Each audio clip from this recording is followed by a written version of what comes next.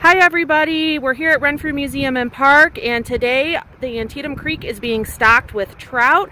We've got an agent here from Fish and Game, is that correct? It's the Pennsylvania Fish and Boat Commission. My name's Officer Sean Lake. I'm the Waterways Conservation Officer for Franklin County and Eastern Fulton County.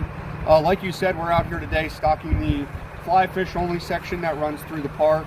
It's being stocked with trout today, and as part of the COVID response, we're starting stocking early this year by 2 weeks to allow our drivers and WCOs to get a head start and get all the trout in the water for all the fishermen of Pennsylvania to enjoy this year. Great.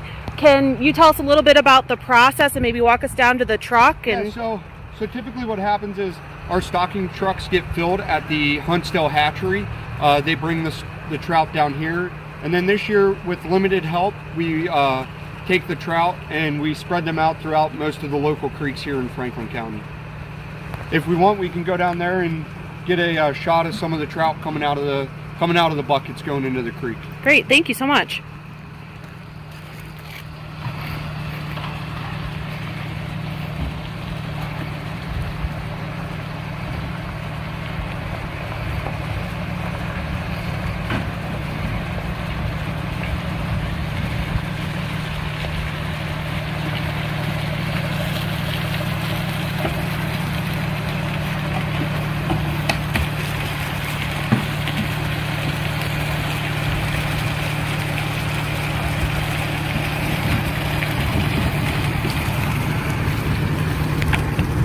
So here's what we're stocking today.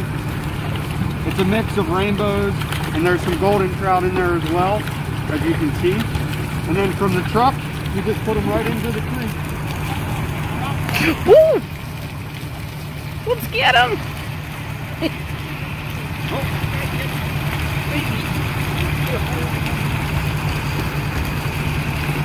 And then it provides hours of fun for the kids in the area, as well as some of the adults that get out here and enjoy the fish in the park and just get out of the house and enjoy the nature.